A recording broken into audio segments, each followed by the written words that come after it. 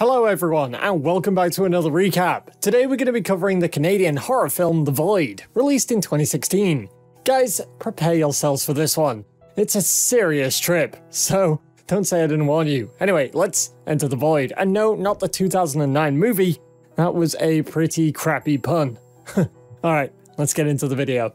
The movie begins rather abruptly in a spooky house. And oh, there's already a dead body over there. I think it might be the 70s or the 80s. It's pretty hard to tell. Hey, who's this guy and why is he running like a crazy person? I think his name is James. Anyway, so some woman is screaming and oh boy, she is pretty loud. She runs out of the house and whoa, she gets shot by this guy, who's called the father apparently, and he's with this guy called the son. Yes, those are their names as per IMDb. They pour gasoline all over her. Take it easy, man. She wasn't that loud. Anyway, dude, come on, just shoot her again and make it quick. Don't burn her like that. Dear God, the father is a savage. The son doesn't even look comfortable with it. Yeah, it looks like daddy's setting a bad example there for his kid. God damn, the father actually sets her on fire with his cigarette and just stands there as she burns. That's so cold. Get it? Anyway, one thing's for sure, these guys aren't messing around. Hey look, there's one of the Squid Game guys. Oh wait a sec, this movie's from 5 years ago. So the credits roll, and there's some pretty chilling visuals and a serene background score. It's pretty good stuff. We're introduced to the main character. He's a cop named Daniel Carter, and he seems to be flirting on the job. Yeah, that might not be the right way to do your duty there, buddy.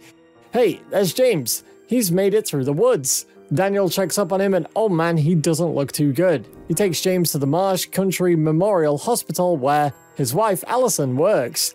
You just know some shit is gonna go down. It just has that kind of vibe to it. James seems to be bleeding and is taken away. Okay, now we get introduced to some of the side characters, and of course, there's Night of the Living Dead playing in the background. George A. Romero really should have gotten a lawyer back then, or if he had one, maybe a better one. Anyway, there's Kim's, who is showing a patient some science porn that she really doesn't want to see. Hey, stop that, Kim. Yeah, she's not too good with the jokes either. It seems about right that she's in training. Hey, did she just steal the poor guy's dessert? She's such a millennial. That's a pretty rough self-burn there. We get introduced to another couple of characters. There's very pregnant Maggie and her granddad, Ben. They seem like nice people. I mean, Maggie sure as hell can't be a threat, right? James is having a hard time and Dr. Richard says that he can't do much right now. Man, look at those needle marks. James is a serious junkie. Kim continues to show why she shouldn't be employed here, and we're also introduced to Beverly. She seems cool, right? Daniel does a bit of awkward flirting with Allison, and oh man, the sparks are really there.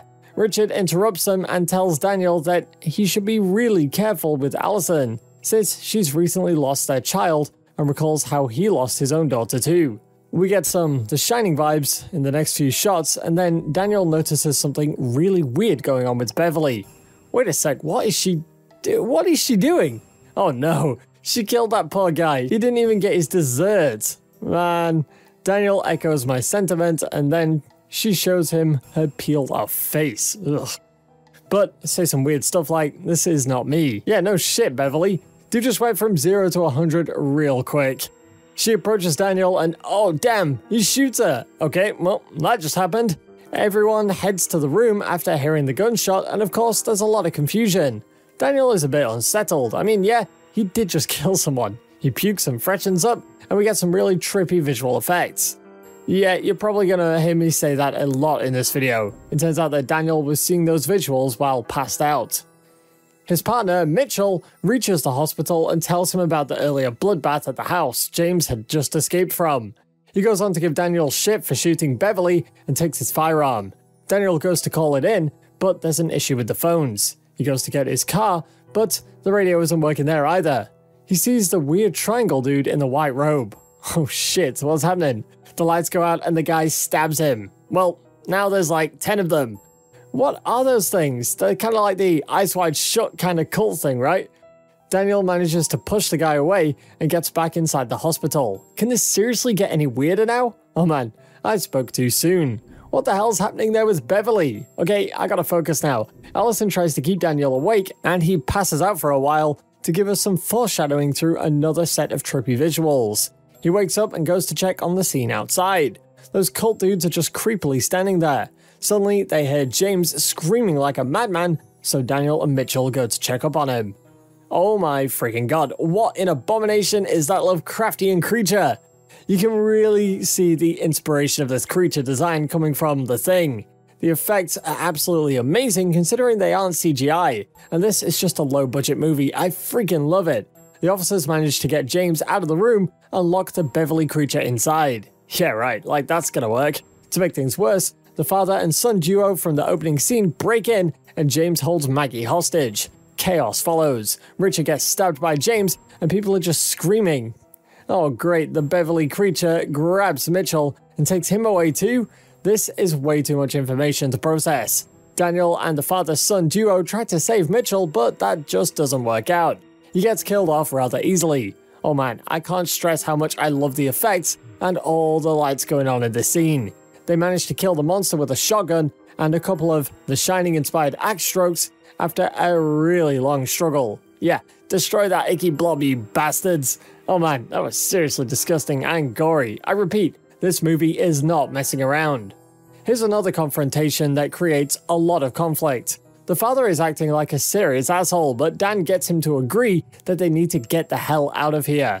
Maggie starts to face pregnancy problems, and the father just acts like a jerk again. Seriously man, calm your misogynist ass down. Allison needs to go to the med supply room to help Maggie, and Daniel argues with her, but eventually agrees to it as she follows him to accompany her. He successfully reasons with the psycho father and his son to help him get his shotgun from his police car. After building up some eerie atmosphere, the three of them go for it. Meanwhile, Allison decides to go to the med room by herself after looking at Maggie's condition. Daniel and the others look for a shotgun, and one of the cult guys shows up again. Allison picks up some supplies, but wait a second, the doctor is alive. Well, anything is possible with this movie, I guess. Back in the car, the son gets cut, but Daniel kills one of the cultists, and the three of them get back into the hospital. Yeah, he's not too pleased when he finds out that Allison went to the supplies room without him. As they search for her, the father reveals to Daniel that the rest of the family was killed by these cultists. Yep, sorry to break it to you there, Danny boy, but your darling wife might not be getting a happy ending. The phone rings, but guess who's on the other side? Yep, it's Richard, and we find out that the bastard has been behind this whole thing all this time. He tells Daniel that the visions that he's been having while he's passed out are not random, and that he can offer him something much better. What, like the shit that happened with Beverly? No thanks, Doc. Ugh, just look at that cult book and those weird photos too. Looks like a scene straight out of Society. This guy's got some serious issues. Richard taunts Daniel about his dead kid, and then he says something like he's got a plan in mind to help all of them. No thank you. Daniel has had enough, and he gets the father and son to help him extract information from James. He reveals that he knew Richard was the bad guy all along. Well, why didn't you say that earlier? He also says that he was led to him by that burnt girl, but with the promise of drugs. But it turned out to be one of those freaking religious sex cults, and the doctor had the power to transform the members of its community. Once again, this information could have come pretty handy earlier in the day. Anyway, the three musketeers take James with them and leave Kim with Ben and Maggie to care for the baby if shit goes south. They go to the basement with the help of Kim's navigation, and man, this basement is seriously creepy to be in a hospital. There's a staircase that leads further downstairs, but it's apparently not supposed to be there. Okay, we're totally entering an alternate dimension right now. In other news, Allison wakes up in an operation room and we can see Richard peeling off his own face as he talks to her about life after death. Yeah, I'm really not surprised at this point. He reminds her of losing her own child, and then remembers his own lost daughter, Susan. Okay, asshole, you really don't need to make this worse for poor Allison. The guys come across a door with a melting triangle sign. Daniel gets some pretty disturbing visions, this time ending with a creepy guy. Regardless, they go through the door. Back at the operation room, Richard continues to blabber some freaky shit about the afterlife and not letting people die. He continues to taunt Allison even more about her dead kid. Dude, come on, man. She pleads with him to zip it, but holy shit, she's got some weird gooey thing inside her belly, and even holier shit, what's wrong with Richard's face? Oh yeah, Maggie starts to bleed too. Good luck with that, Kim. Back in the basement, the guys enter some sort of slaughterhouse and notice some more weird crap. Yeah, that's not good for my appetite. Hey, what is that? Oh, wow. That's a super weird zombie monster, and there's a shit ton of them too. Jeez, I had to call my mom for some emotional support after seeing this scene. The father sees a vision of what appears to be his dead wife and goes after her. Wait, what? Just when he thought things couldn't get any stupider, James tries to act funny and attacks Daniel. Come on man, he's on your side. I guess it must be all the meth in his system. Anyway, Daniel escapes and a zombie monster gets a hold of James and gives him what he deserves. Yeah, kill that little bugger, I never liked him anyway. Okay, maybe don't kill him like that. Christ man, chill. Back upstairs, Kim really can't seem to get through with the C-section and Ben begs her to help his granddaughter. But wait a second, Maggie slits his throat and she has Richard's kid inside her? Dude, what? The cultists enter the hospital and take Maggie with them. Don't worry Kim, they're not interested in you. Maybe just go and find a safe place to hide. The son follows the father and finds himself in what I'm assuming is their home. Man, this is super trippy by the way. The father is talking to the wall and turns back to the son. Then he starts screaming, "This is your fault," and attacks them. Things aren't looking too good for him, but he manages to use a flare and snaps the raged lunatic out of it. Yeah, you better apologize, you freaking psycho. Daniel finally finds Allison and notices she's pregnant. They share somewhat of a sweet moment, but of course the asshole doctor makes his entry with some weird speech. Oh great, that was just a vision and Allison is revealed to have become a monster too. My god man, I really can't stress how good these effects really are.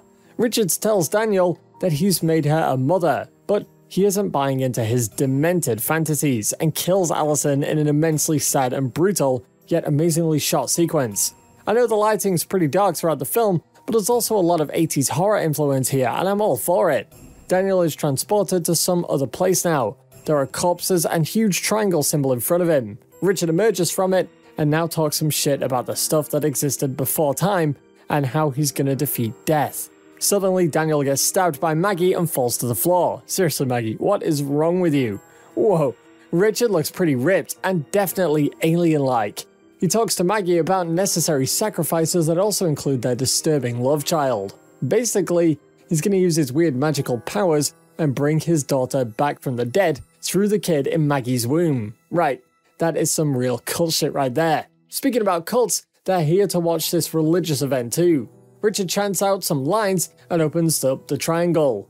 We are once again blessed with some super trippy visuals after Richard blesses Maggie and apparently transfers his daughter to her body.